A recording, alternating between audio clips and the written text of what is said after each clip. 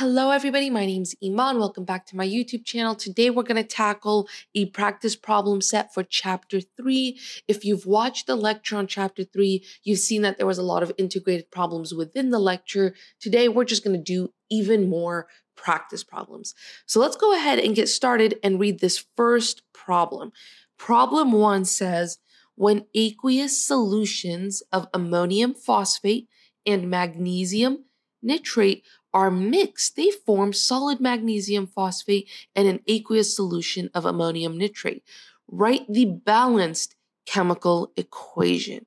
Okay, before we even get started writing the balanced chemical equation, we have to write out this reaction. So the first two steps is determine what reaction is occurring, what are the reactants, what are the products, and the physical states that are involved, and then go ahead and write the unbalanced equation that summarizes the reaction described in step 1.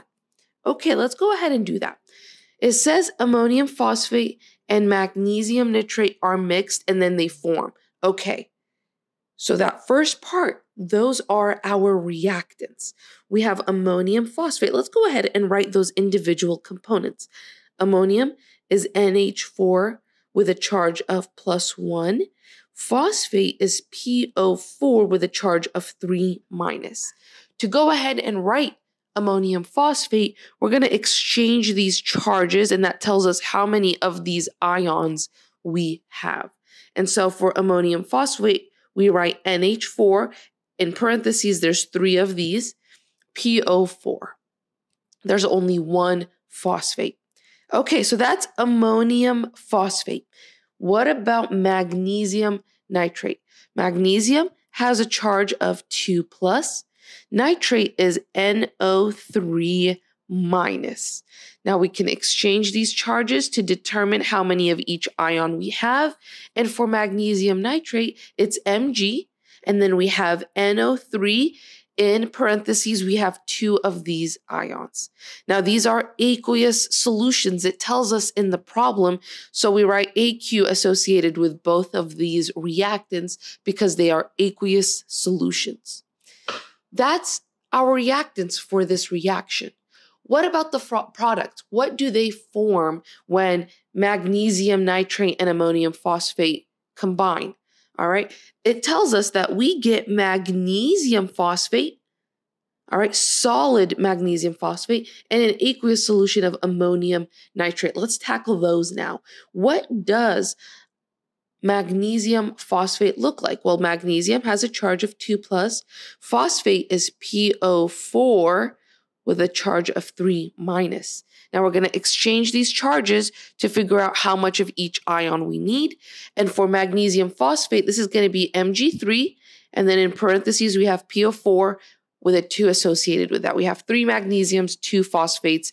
That is what solid magnesium phosphate is. And then again, we write a little S because this is solid magnesium phosphate.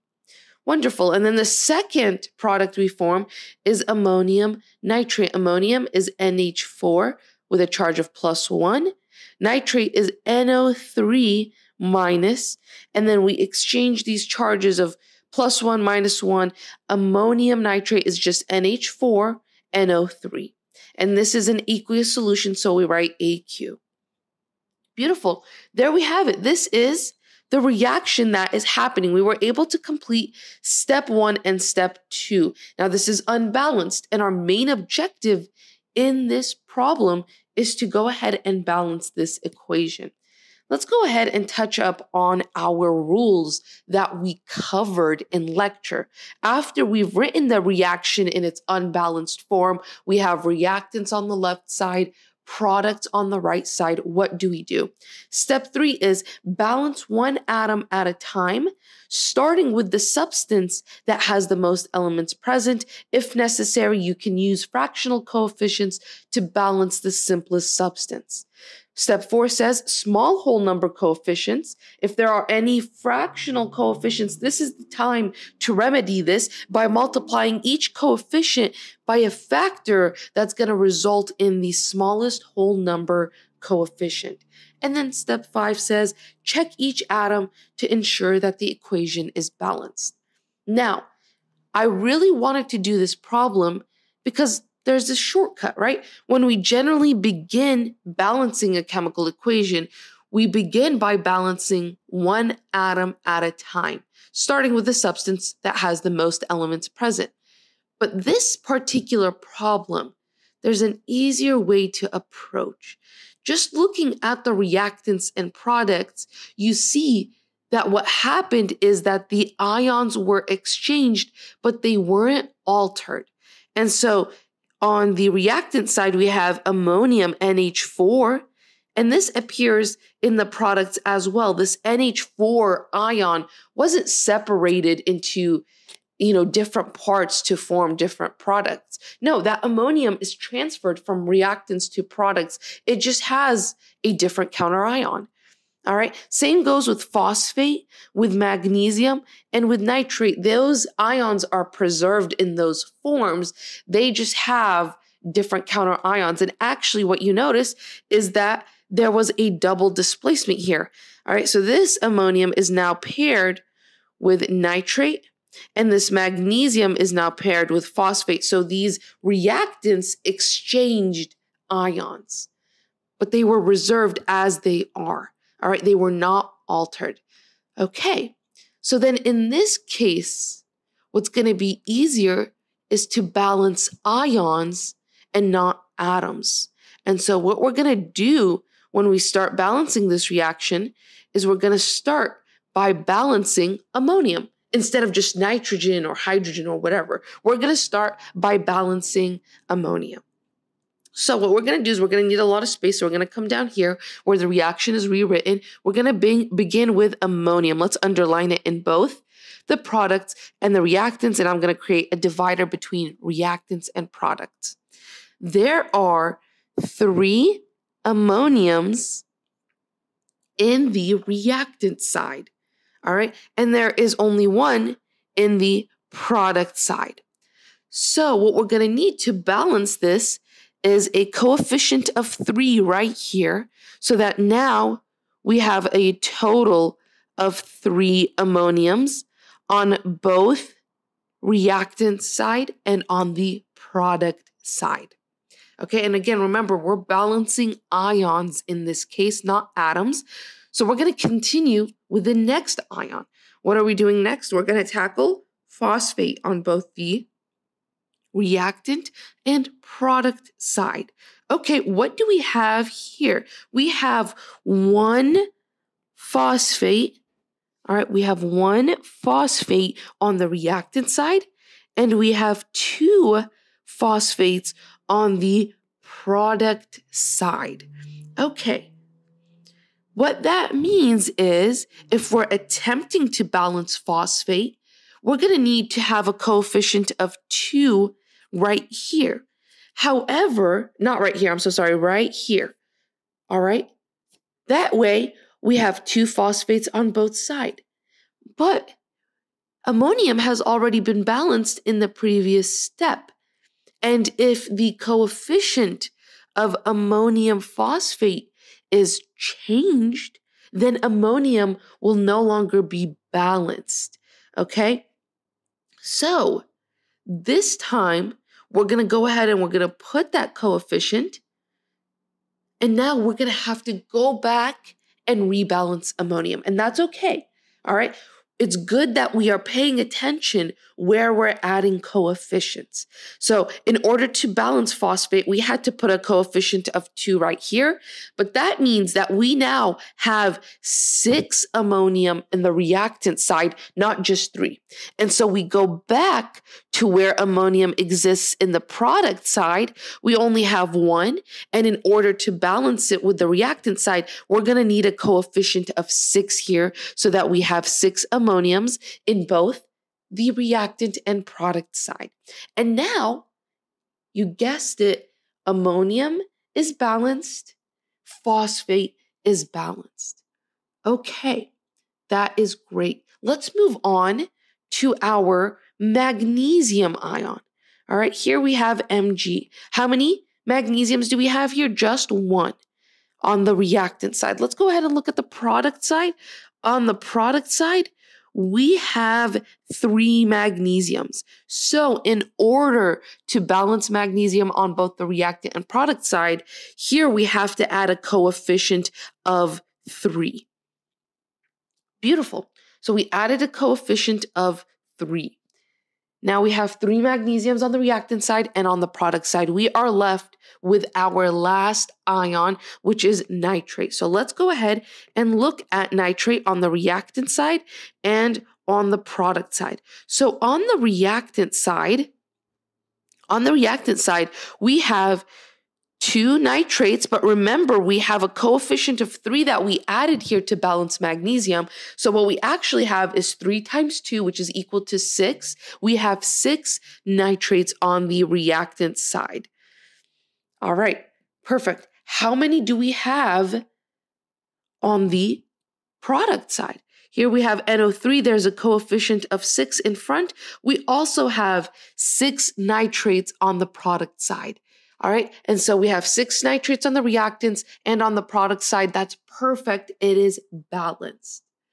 Now, let's go ahead and write this out fully and properly with all our new coefficients. This is our reaction balanced. 2 ammonium phosphates, all right, plus 3 magnesium nitrates, all right. This gives us 1 magnesium phosphate plus 6 ammonium nitrates. All right, that is our balanced reaction. Notice there's not any fractional coefficients, so we don't have to remove them. And we can double check and notice that all the atoms are truly balanced. All right, and with that, we've completed this problem. Let's go ahead and move into our next problem. Problem 2 reads, write the balanced equation for the complete combustion of butanoic acid using the smallest whole number coefficients, and butanoic acid is given as C4H8O2. Now we know that this is a combustion reaction based off of the problem. Combustion, this is used to describe reactions where something burns in oxygen gas. And the product of a combustion reaction is going to be carbon dioxide and water. So knowing this, we can go ahead and write the reaction. What is in the reactants? What is in the products? We can write it in the unbalanced form so that we can begin to work through balancing that chemical reaction. So what we have is butanoic acid, C4H8O2, and oxygen gas, and that gives us carbon dioxide gas and water. So this is our reaction.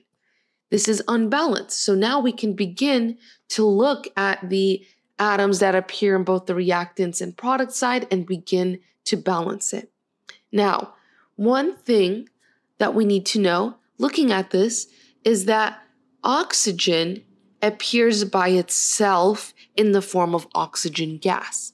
Anytime an element occurs all by itself in a chemical equation, like oxygen gas here, you should save it for last. It's going to make it a lot easier to balance oxygen if we leave it as the last element to balance.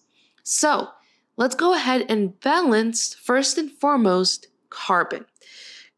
Carbon appears here in the reactant side and here on the product side.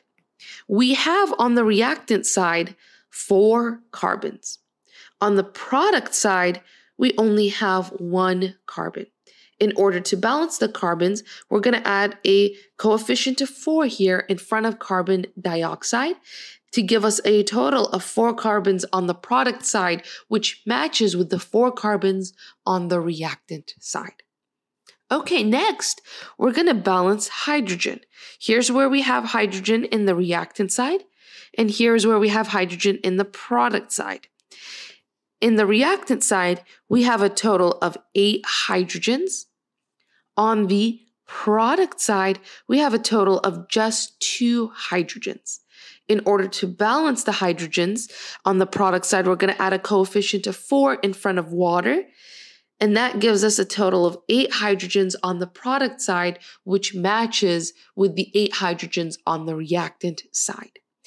Now we can finally balance oxygen. On the reactant side, we have oxygen from butanoic acid, and we also have oxygen gas. And then on the product side, we have oxygen that appears in carbon dioxide, and we also have oxygen that appears in water. So, how many total oxygens do we have on the reactant side?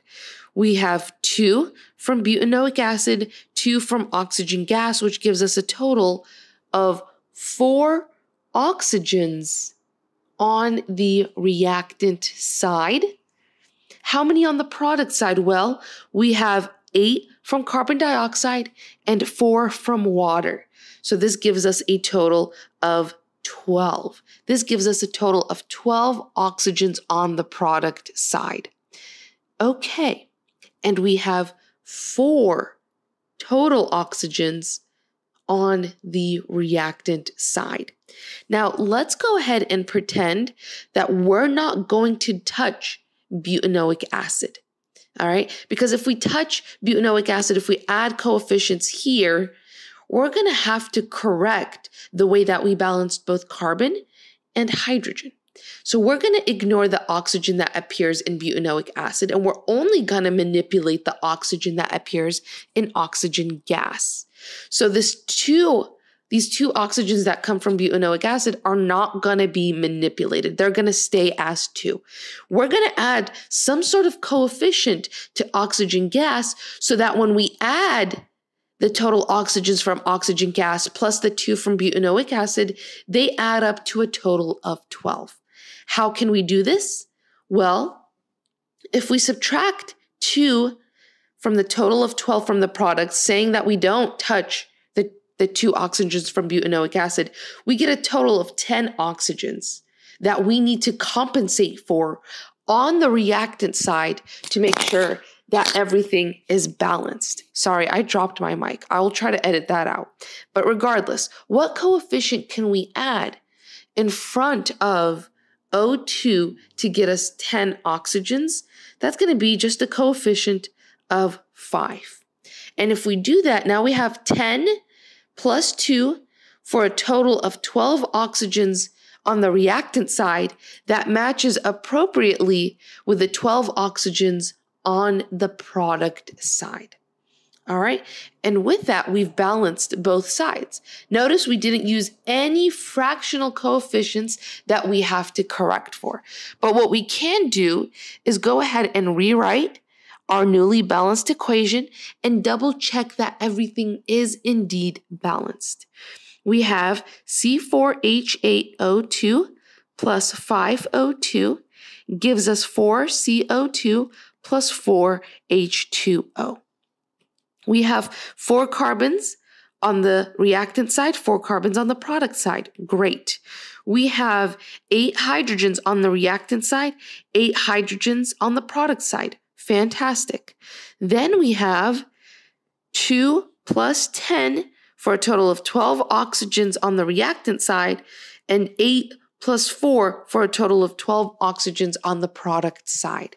All of the atoms are balanced, so the equation is correct. And we have completed problem 2. Let's go ahead and move into problem 3. Problem 3 reads, consider the following balanced equation. What mass of oxygen gas is required to completely react with 25 grams of iron? Our goal is to figure out grams of oxygen gas. What we're given to start is 25 grams of iron. So let's say that that is our mass of X, 25 grams of iron. And our goal is to figure out grams of oxygen gas. Let's say that that is Y. All right, so giving that assignment, let's follow this guide that we discussed in the lecture to go from one conversion or one unit into another, from 25 grams of iron to grams of oxygen gas. The first thing that we're going to do is we're going to take our mass of X, aka our mass of iron, and we're going to convert it to moles of iron. How are we going to do that? We're going to use molar mass.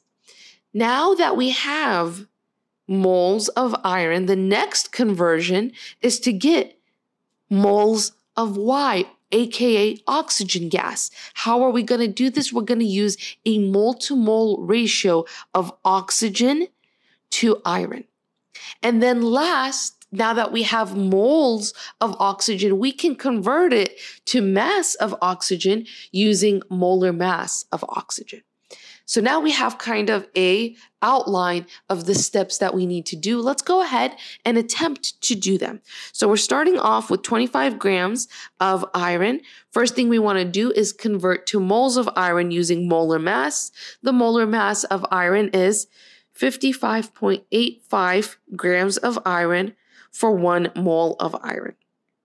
Now that we have moles of iron, and you notice that grams of iron cancel out, we're going to use a mole-to-mole ratio to go from moles of iron to moles of oxygen. How are we going to do this? We're going to use the coefficients that are associated with both oxygen and iron. For 3 moles of iron, we have 2 moles of oxygen. So that is our mole-to-mole ratio. For 3 moles of iron, we have 2 moles of oxygen gas. And notice, moles of iron cancels out. And now for our last and final step, we're going to use the molar mass of oxygen gas to move from moles to grams and get our final answer. So the molar mass of oxygen is 32 grams of oxygen for 1 mole of oxygen gas.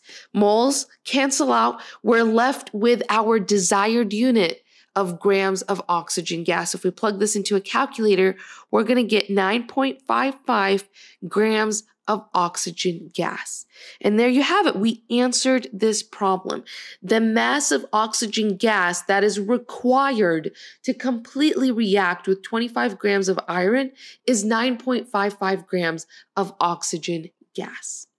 Now we can move on to our last and final problem. Problem 4 reads, hydrogen chloride gas is made commercially by reacting sodium chloride with concentrated sulfuric acid, and we're given the reaction here. If the percent yield for this process is known to be 80.7%, how many kilograms of sodium chloride should be treated with excess sulfuric acid in order to obtain 75 kilograms of hydrochloric acid? The first thing that's important to realize in this problem is that 75 kilograms of hydrochloric acid represents the actual yield. If you have difficulty determining whether a given value in a stated problem represents the actual yield, there's a simple rule of thumb. Here's the rule. Insert the term actually into the sentence. If it makes sense, then the value is the actual yield. So let's try inserting actually into this problem. All right, if we do, the sentence now reads, if the percent yield for this process is known to be 80.7%, how many kilograms of sodium chloride should be treated with excess sulfuric acid in order to actually obtain 75 kilograms of hydrochloric acid? And so we know here that inserting the word actually makes sense. It clarifies the question and it emphasizes that 75 kilograms of hydrochloric acid is the actual yield. Now, you might be tempted then to take 75 kilograms of hydrochloric acid and use that to start a stoichiometry calculation where you convert sulfuric acid, grams or kilograms of sulfuric acid all the way to kilograms of sodium chloride using molar mass and mole-to-mole ratios like we've talked about before. But that would be incorrect.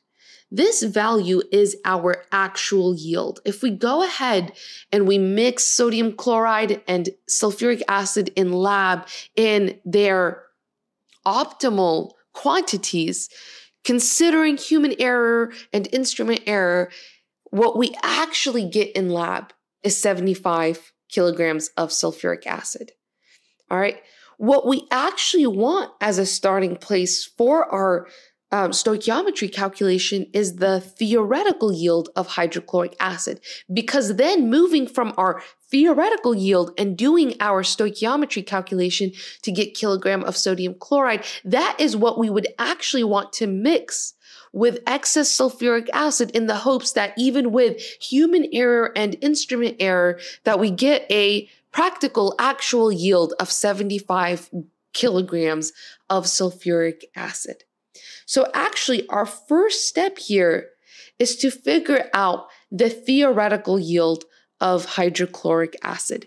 And what we're going to take advantage of is this equation right here.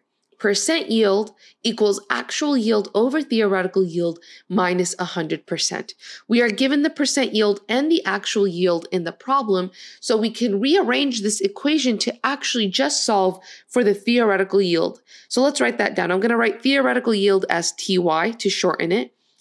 Theoretical yield is going to equal actual yield over percent yield multiplied by 100%. We have all of these values, so we can just plug in. Our actual yield is 75 kilograms of hydrochloric acid. Our percent yield is 80.7%, all multiplied by 100%. This gives us a theoretical yield of 92.9 kilograms of hydrochloric acid. Now we can take this and use it as our starting place for our stoichiometry calculation to figure out kilograms of sodium chloride. What we're going to do is we're going to start with our kilograms of hydrochloric acid. All right, kilograms of hydrochloric acid. We're going to want to convert this to grams of hydrochloric acid so that we can use molar mass to get moles of hydrochloric acid. And then when we have moles of hydrochloric acid, we're going to use mole to mole ratio of hydrochloric acid to sodium chloride to get moles of sodium chloride, and then finally use molar mass of sodium chloride to get grams of sodium chloride. And then, of course, we can go ahead and convert grams of sodium chloride to kilograms of sodium chloride, because that is the form that this problem asks for. It asks how many kilograms of sodium chloride do we need? Now, before we start this process, the first thing that you should always do is, of course, check if your reaction is balanced so that you know you can use the appropriate mole-to-mole ratios when you're doing this calculation. Go ahead and double check if this reaction is balanced. I'll give you a second to pause and do that on your own. And now I'm going to tell you that this reaction is indeed balanced. So we're just going to go ahead and begin our stoichiometry calculation. We have 92.9 kilograms of hydrochloric acid. We're going to go ahead and convert that to grams of hydrochloric acid. This is very easy. 92.9 times 10 to the 3 grams of hydrochloric acid equal 92.9 kilograms of hydrochloric acid. So we're going to start here. Then we're going to do molar mass conversion to get moles of hydrochloric acid. 36.46 grams of hydrochloric acid equal 1 mole of hydrochloric acid. Then we're going to do a mole-to-mole conversion. 1 mole of HCl to 1 mole of sodium chloride based off of just our problem. There's a 1-to-1 mole-to-mole ratio here. Then we're going to do a molar mass conversion. 1 mole of sodium chloride is equal to 58.44 grams of sodium chloride. And you notice grams of hydrochloric acid cancel out, moles of hydrochloric acid cancel out, and moles of sodium chloride cancel out. And the units that we're going to be left with is grams of sodium chloride. If we plug this into the calculator, what we're going to get is 1.49 times 10 to the 5 grams of sodium chloride. If we convert this to kilograms, it's just going to be 149 kilograms of sodium chloride. And there you have it. We have solved this problem.